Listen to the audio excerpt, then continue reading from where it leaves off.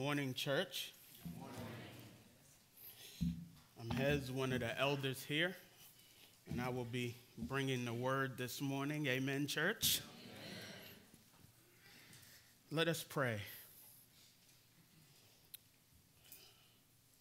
Empty me now, Father,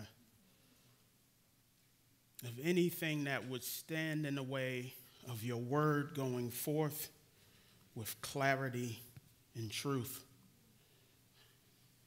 Even now, Lord, I feel the burden of such a weighty text. And so I pray that you give me strength and that you would give me the words to say even now. I pray these things in Jesus' name.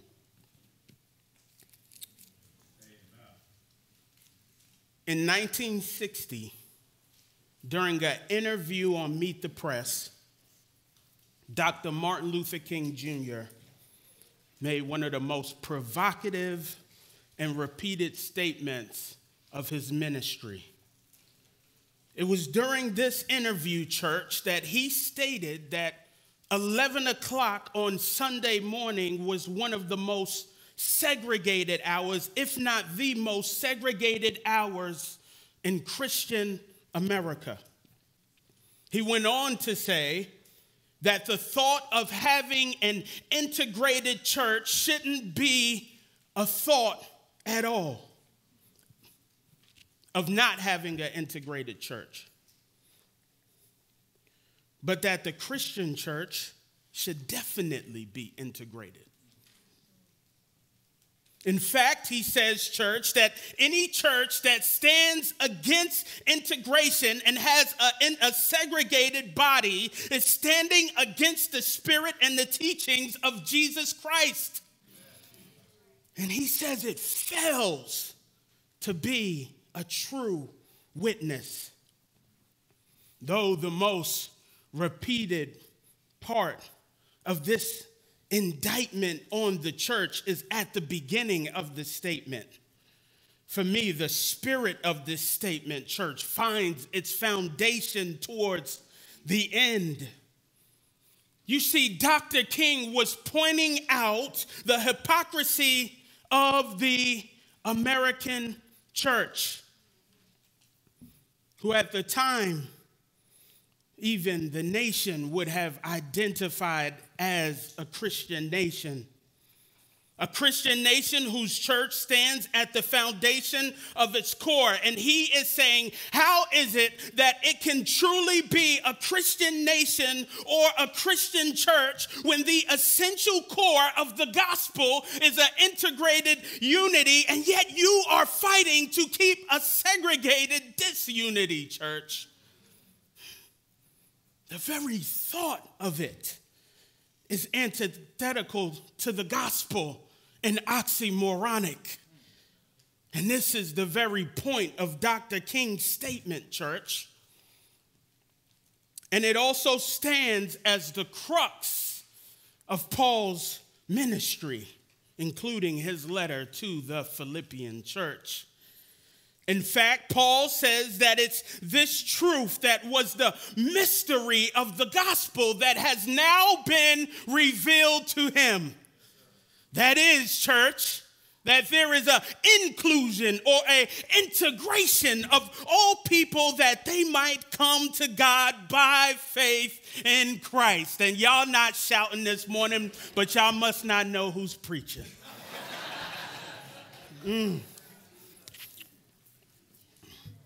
Both Paul and Dr. King in the unraveling of this great mystery, church, are revealing to us that how we live in relationship to each other matters.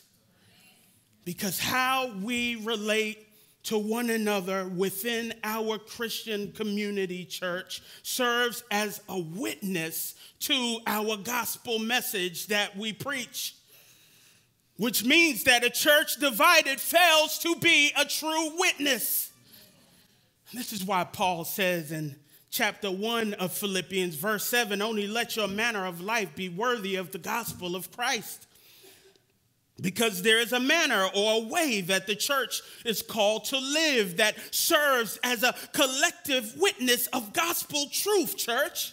There is a way of interacting with and treating each other that puts his gospel on display.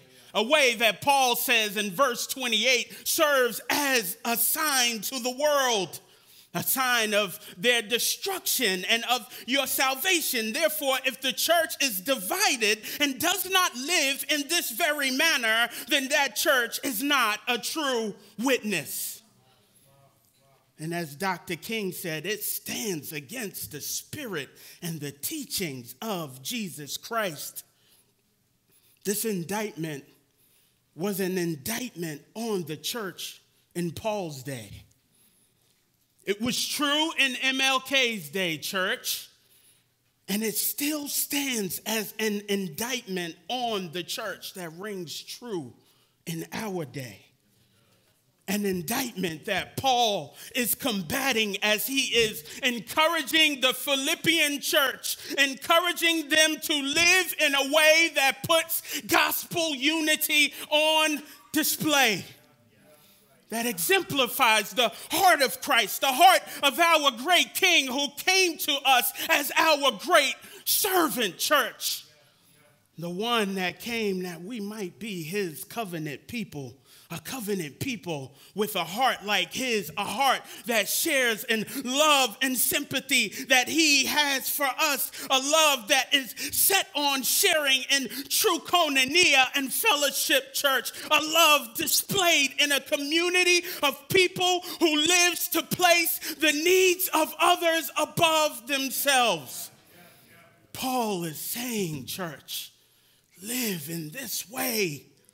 Live in this manner so that you might resist the enemy who is looking to devour you, church. The enemy who the Bible says is looking to sift you like wheat and cause division among you.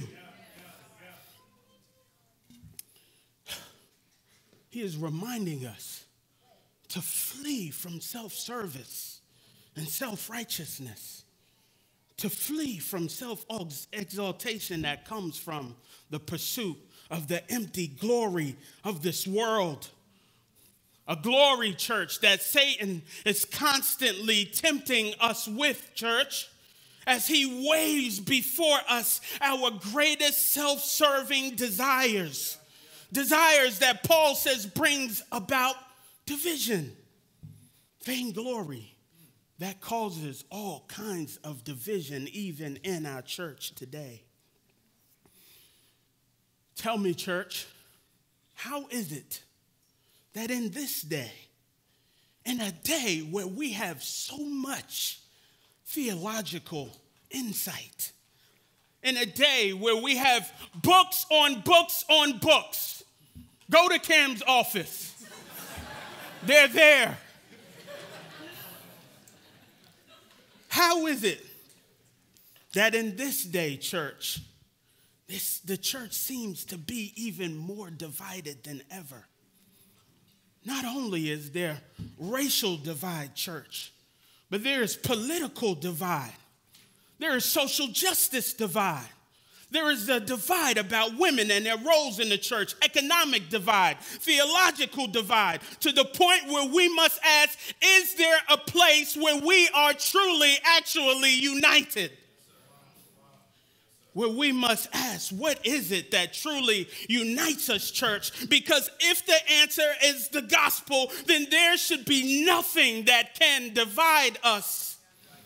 This is what Matthew 19:6 says. It says, what God has joined together, let no man separate. And I know what you're thinking. You're saying, no, that's about marriage. That's a principle applied to marriage. But you know what, church? That principle serves as a greater principle pointing to Christ and the church. A principle that points to the fellowship that we share in each other.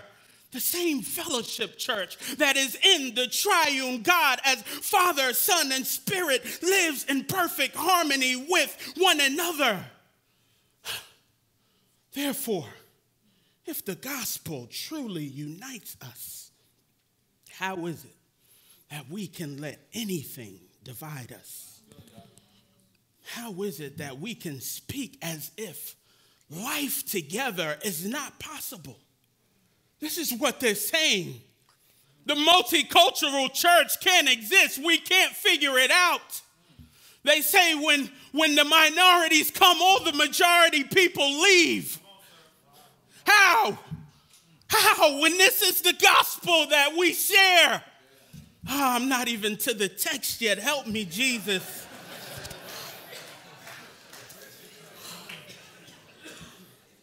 Paul says, other than the fact that there are some who claim to follow Christ but are not truly following in his way. Those who Paul says are living for their own selfish ambition. And so if this is what we are facing this morning, church, this is what it is.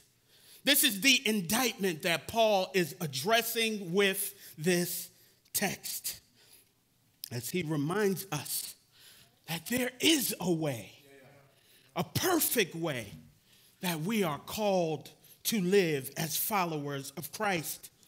A way where we are fleeing selfish ambition and running hard towards humility. A humility that calls for us to count others as more significant than ourselves as we look not to our own interests, but also to the interests of others. A way that is counter to the world. And Paul lays out the reason for that way for us this morning, church. And so let's jump into this text as I just really walked you from Philippians 1 all the way to 2, if you haven't noticed, to get to the greatest or one of the greatest texts in the New Testament. One that lays out for us the very life of Christ, revealing to us the great humility of his dissension that is pregnant with doctrine that develops our gospel ethic. An ethic that should move us to model the very life of Christ to the world. This other-centered life that requires the essential of a new understanding. A new understanding that Paul is invoking us to have as he encourages us first in verse 5 to have the mind of Christ. He begins in verse 5, church, by telling us, have this mind among yourselves, which is yours in Christ Jesus. Paul says, before you begin to try to live out this new way, first begin by developing a new mind. He says, have the same mind in you that was in Christ Jesus, as the mind is what shapes our way. Paul realizes that before this life truly takes shape in action, it must first take shape in understanding. An understanding that he says is already yours. Meaning this understanding, church, has been granted to us much in the same way that Peter says in 2 Peter chapter 1 that all things pertaining to life and godliness have been granted to us. Church, this is a granting that does not always immediately manifest itself, but a granting that requires taking hold of, church. And I'm going to fire hydrant you a little bit this morning, so just roll with me, okay, note takers? A taking hold of that requires a deep abiding and searching out. A searching out that begins to shape and change the deeper inner workings of our mind as the word of God begins to take hold in our heart. A heart that leads our mind as it directs us to develop new desires. Desires, church, for God and his word that stand as the foundation for a new posture or a new way. And so Paul says, have this mind. Many would call this new way a worldview, a way that sees and gives value to the things around us. Paul is saying that there must be a new way of understanding and seeing the world, a way that will drive for you to count the value of others as more significant than yourself. A drive, church, that forms in you a Christian ethic that leads you to live in the same way of Christ, a way that puts his servant heart on display, a heart that is guided by the word that permeates from deep inside of it, his word that becomes of greatest importance to us as it stands as the foundation for what conforms us into Christ. Conforms us, church, into his likeness. A conforming that he promises he will give. A conforming that comes as those who have received his heart and his spirit begin to walk in his way.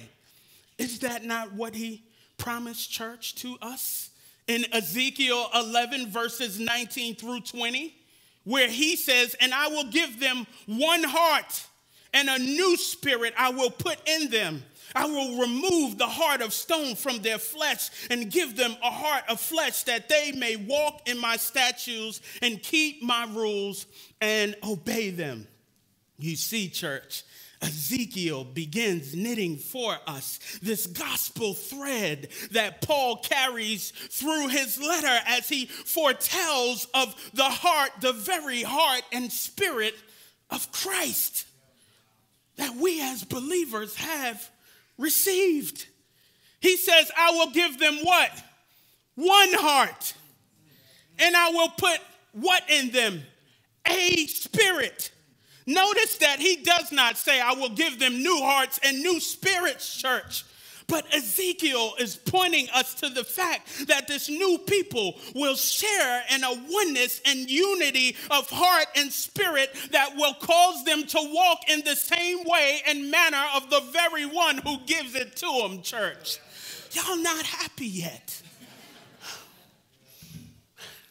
You getting there, though. A manner worthy of the gospel as they walk in the statutes of God and obey his ways. Paul says, let the heart and spirit of Christ lead you with a new thinking and a new mind, so that this new mind and this new way would be a manner of Christ that would lead you to walk in his ways. A way of thinking and living that put the ways and statutes of the Lord God on display. This is what Paul also says to us in Ephesians 4, verse 17, when he says, you must no longer walk as the Gentiles do. Why, Paul? Because he says they are darkened in their understanding, church, alienated from the life of God because of the ignorance that is in them due to their what? Hardness of heart. In other words, he says, don't walk in that way, because they walk in a way with people whose minds cannot understand and their minds cannot comprehend, because they don't have a heart and a spirit like Christ. In fact, Paul says they have a heart of stone. Therefore, they still practice all the things that serves themselves. But he says in verse 20, church, but this is not your way. He says that's not the way that you have learned. That's not the way where you learn to put off your old self, meaning to put off your old self-serving ways, and let the spirit and heart of Christ renew your mind, that you might think in a new way and put on the likeness of Christ. a likeness that reflects the true righteousness and holiness of God, church. Righteousness and holiness that gives allegiance to obedience of the mission of God, a mission that requires the humility of God, a humility that the world does not know of as they have not received Christ. I hope this is making sense, church. I hope it's clear to you, because it is so clear to me in my heart. For all the world knows is the ways of Satan, the same Satan who Isaiah speaks of in chapter 14 and 13 when he says, "You said in your heart, I will ascend to the heaven above the stars of God. I will set my throne on high.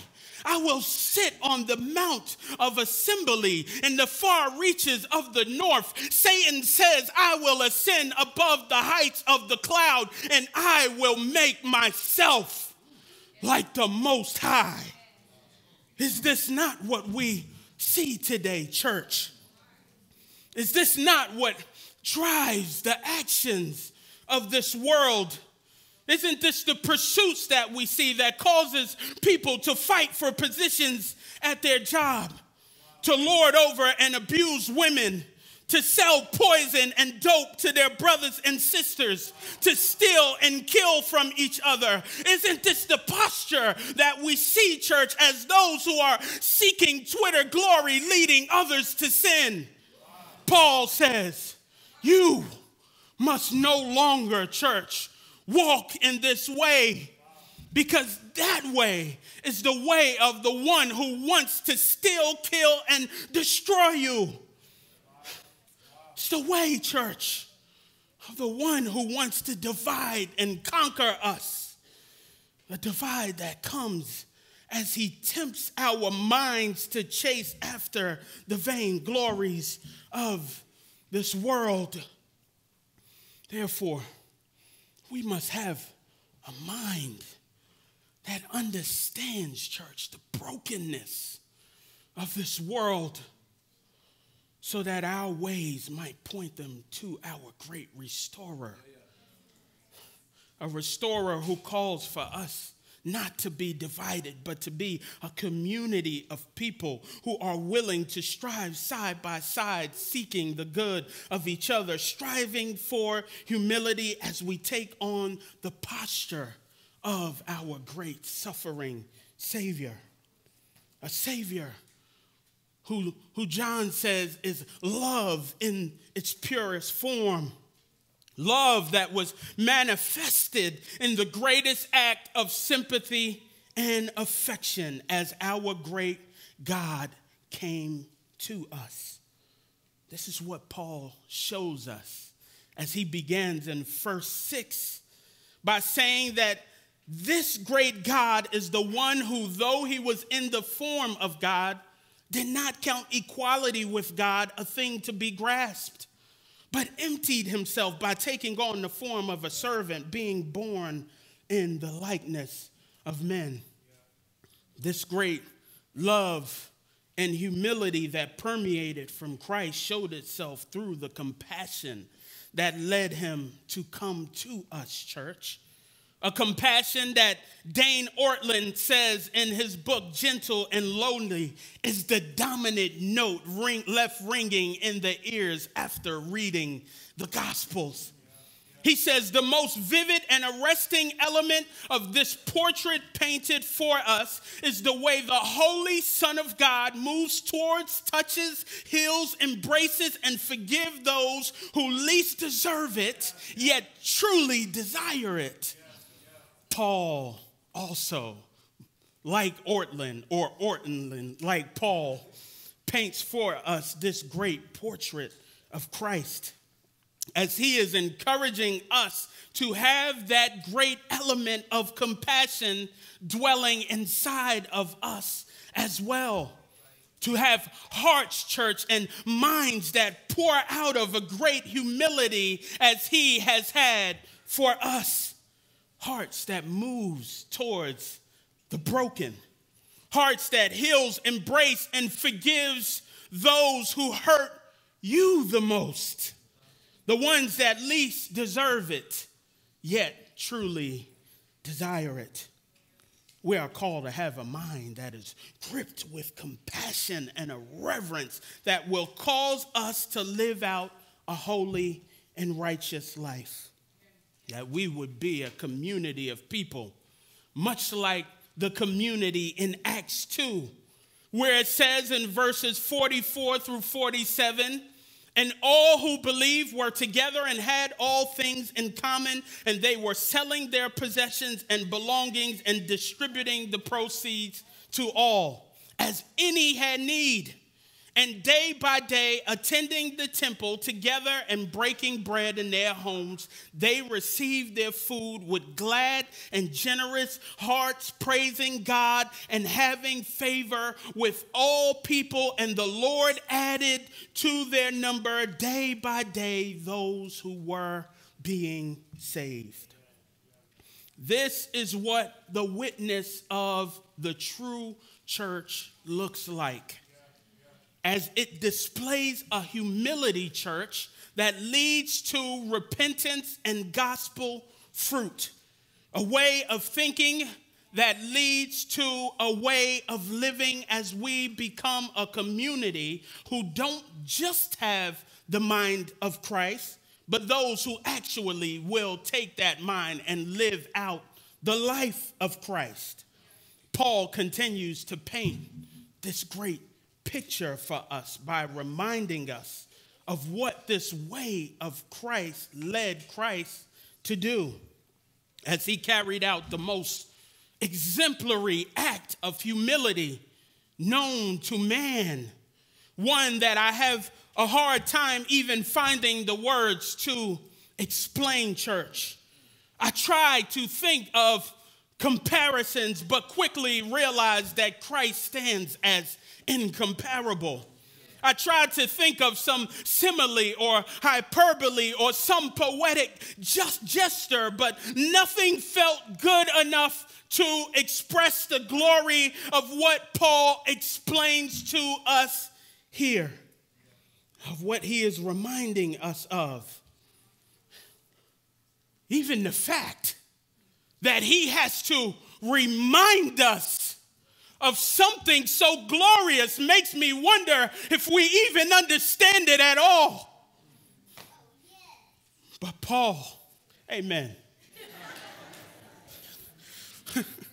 But Paul, in the best way that he could, under the inspiration of the Spirit, helps us to understand the great humility of Christ by giving us a contrast of forms.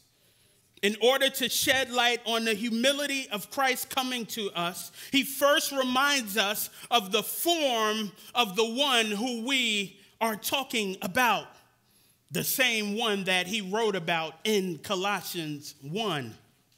The one who he says was in the form of God, or as he says in Colossians 1:15, is the very image of the invisible God.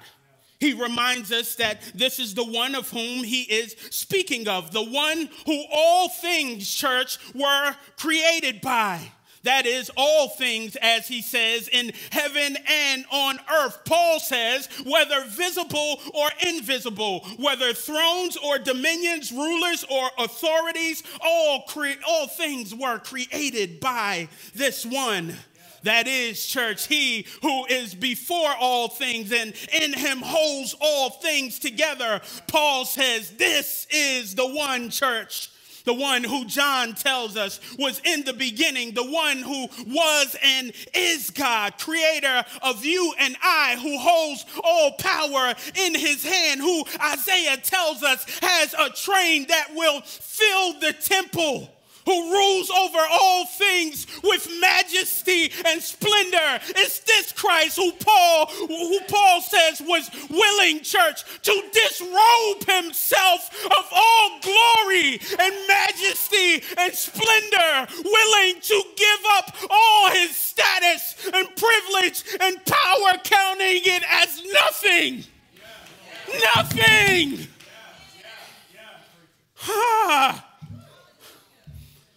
come to a broken people like you and me and wrap himself in our flesh, not fighting one bit to hold on to any power or status. But Paul says he emptied himself, not one drop, to come to us, taking the form of a servant because of his great love for us. That was far greater than his comfort and glory. Jesus, the great God and creator of this universe, church, emptied himself of all of that for you. The one who in his whole existence have only existed to be served, descended and lowered himself to the form of a servant, coming to us through the very womb of a woman that he knitted and put together. God, who is all powerful, all knowing, and is in all places at all times, subjected himself to growing in the womb of a woman that he might be born dependent on others for food and sustenance. Do you understand the great humility of your God, church? Having to learn to walk and read and write. Paul says he left his throne where he was served by all, and he now comes as servant to all things and all people in a service of humility as he is being prepared to face his greatest suffering.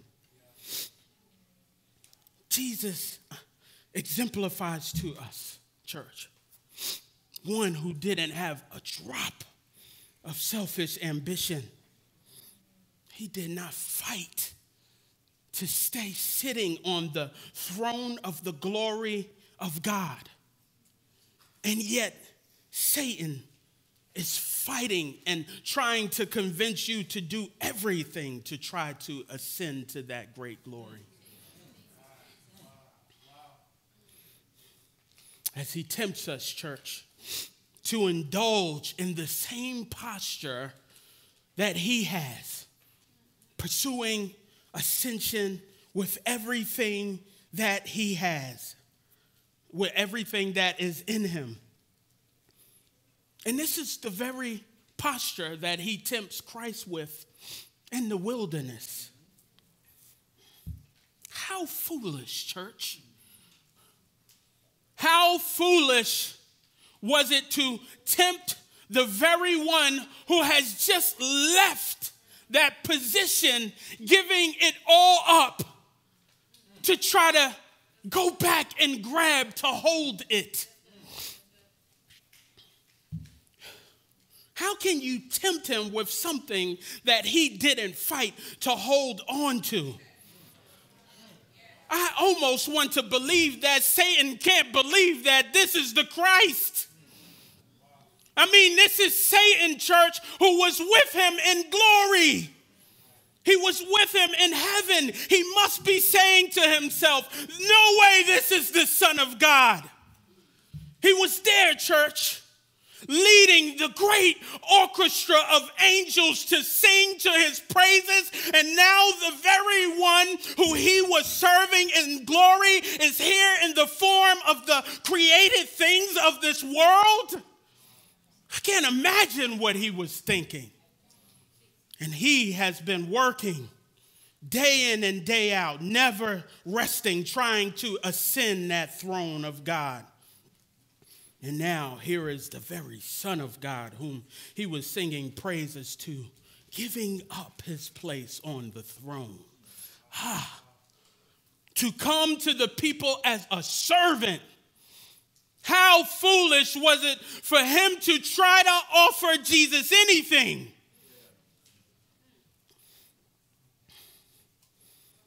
When he has given up everything. And it's with this same foolishness and blindness, church, that he is working so hard to convince you that you need those same things. But how foolish is it, church, for him to offer the church anything when Christ has already given us everything? What can he offer you?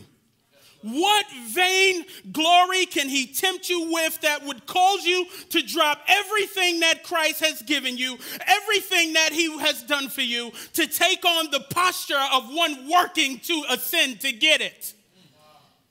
Pressing towards the vain desires of this world. How foolish does that sound to us, church?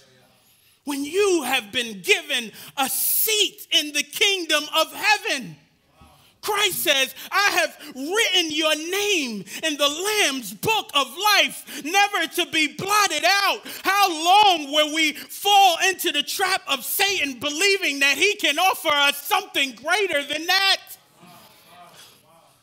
Paul says, Christ came and tasted death on our behalf so that we might no longer live for ourselves, chasing after our own glory, but so that we might live for him who for our sake died and was raised. This is what he tells us, church, in 2 Corinthians chapter 5. He says, for if we are besides ourselves, it is for God. If we are in our right mind, it is for you. For the love of Christ controls us, because we have concluded this, that one has died for all, and therefore all have died. And he died for all, that those who live might no longer live for themselves, but for him who for their sake died and was raised.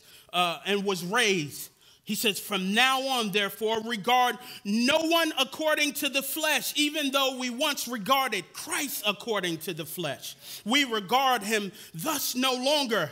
Therefore, if anyone is in Christ, he is a new creation. The old has passed away. Behold, the new has come. All this is from God, who through Christ reconciled us to himself and gave us the ministry of reconciliation, church.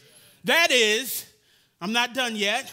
In Christ, God was reconciling the world to himself, not counting their trespasses against them, and entrusting to us the message of reconciliation. Therefore, we are ambassadors for Christ, God making his appeal through us. He says, we implore you on behalf of Christ, be reconciled to God. For our sake, he made him to be sin who knew no sin, so that in him we might become the righteousness of God. Amen. This, church, is the message that Paul gives in every epistle. The same word that he writes to every church, so that we might think in the way that Christ thinks, so that we might live the way that Christ lived. Paul says, so that we might live as ambassadors for Christ, as he is making his appeal through us to the world. That is, through the testimony of our mouths and our lives, that we might be a true witness of his gospel truth. Controlled, as Paul said, by his love, as his great love reconciles the world. This, church, is why your life matters. Because he wants to dress you in his ways and likeness, no longer living for yourself, but for him who not only descended to come to us, but took on the greatest act and form of humility and obedience, in that he died for us, facing the shame, the most shameful death, as he hung on the cross for our sins. This is why Paul says at the beginning of chapter 2 in Philippians, if there is any encouragement in what Christ has done for you, any comfort from his great love for us, any participation in the Spirit that he has provided for us, then complete my joy by being of the same what? Mind. By being of the same way. By thinking on one accord that comes from a heart of gratitude, gratitude that leads us to continue the very mission of Christ. A mission that requires unity of mind and humility of heart, church. As we face the suffering that comes with living out this great life. Paul said earlier, be willing to face persecution and suffer for the glory of Christ. Become obedient to this way that he is calling us to unto death. The church today as a whole seems to have lost that way. We have lost this type of thinking, and I feel like we have maybe folded some into the ways of this world. In the face of suffering, we have become those who are fighting for privilege and platform that has caused the church as a whole to bear false witness. The world says, why would I follow you when you are a bunch of hypocritical people? Living in the ways of the prince of the power of air as he fights to keep us divided. I pray, church, and I pray that you would pray with me that the church can find its way back to a way of thinking that unites us in living out this great gospel message. In the face of a broken world, in the midst of a world divided, a world plagued by hopelessness, church, and violence, inflamed with the fire of brokenness and sin. A world that needs to know of a God who came down from heaven to serve us as our great Savior. A great Savior who Paul tells us is now sitting on the throne of God. As he says in verse 9, therefore God has highly exalted him and bestowed on him the name that is above every name, so that at the name of Jesus every knee should bow in heaven and on earth and under the earth, and every tongue confess that Jesus is Lord, to the glory of God the Father. Paul now brings this great gospel story to a close as he points us to the very plot twist of Christ's great story of redemption. As the great suffering Savior who was willing to empty himself and gives up everything, receives his great reward and great exaltation. Some theologians say this, that he was super exalted. That means many exaltations and the highest exaltation that you can receive. They say this is what it means when it says that he received the highest place as the Father exalts him and places on him a name that is above every name. The one who descended to the lowest place has now ascended. The one who descended to the lowest place has now ascended back to his highest place. A reward, church, for his great obedience and humility.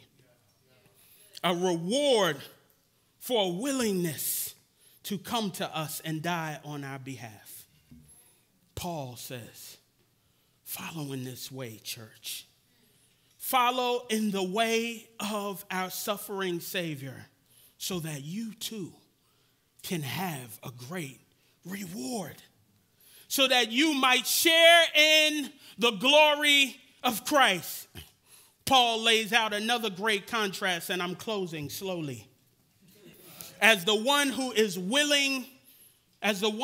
willing to take on the lowest position and face the most shameful death, now receives the highest position and is given the most glorious name. Jesus receives the greatest honor for great humility. The one who counted us as more significant than himself, now has been restored to the most significant position as Lord of all. And he died that we might share in that great glory, that we might have a place with him in his great eternal kingdom of power. Church, this is the very thing that Satan has been trying to do, working hard day in and day out to try to gain. And Christ comes down in the form of a servant and says, I'm taking you with me. Taking you with him to have a seat at his table. A great reward for all who are willing to lay down their lives for their brothers and sisters, to be a great witness to this world, even in the face of death. Death, that Paul says, is a small price to pay for such a great reward. He says a light momentary affliction in the face of everlasting glory, church. This is why he says that death will be better by far. Why he was willing to take on the form of a servant, willing to walk in the ways of the Lord unto death. Because he knows that he will receive a crown of unfading glory and eternal bliss with the Lord. This is what Jesus told his disciples in Matthew 18:4. He says, whoever humbles himself like a child is the greatest in the kingdom of heaven. Why he says in Matthew 23:12, whoever exalts himself will be humbled, and whoever humbles himself will be exalted. Why James 4:10 says, humble yourself before the Lord, and he will exalt you. Why Revelation 3:21 says, the one who conquers, I will grant him to sit with me on my throne, as I also conquered and sat down with my Father on his throne. Why Isaiah 57 says, for thus the one who is high and lifted up, who inhabits eternity, whose name is holy, says, I will dwell in the high place and holy place, and also with him who is of contrite and lowly spirit. To do what? To revive the spirit of the lowly and to revive the heart of the contrite. Church, this is good news. And it has always been part of God's plan that the one who is high and lifted up will come down to dwell with us, to revive us in spirit and heart, so that we might have his mind, so that we might live in his ways, and so that we might receive the greatest glory. Therefore, place your trust in this today. Place your trust in his great and precious promises, and flee any empty pursuit. Taking up your cross, living in his way, imitating him, so that there will be no division amongst us, so that his church in all humility and obedience might stand as a true witness, so that one day we might stand with him in glory. Amen, church. Let us pray.